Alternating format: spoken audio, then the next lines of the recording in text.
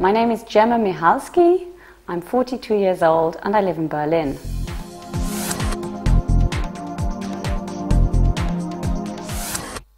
I'm an entrepreneur. I've set up a new startup called Yes Please Foods, and we produce and sell fresh organic soup. I don't earn anything from this business yet. We're still in the early stages.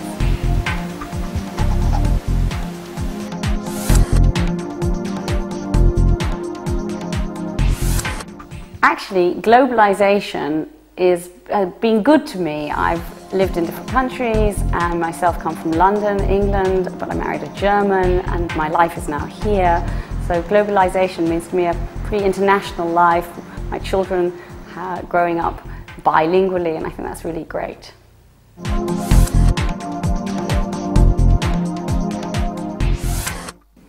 I don't feel I have much leisure time at the moment because demands of the business in the earlier stages, but when I do have a bit of free time I like to spend it with my family. We have a little boat on a lake here in Berlin and we like to go sailing in the summer. That's really relaxing and lovely.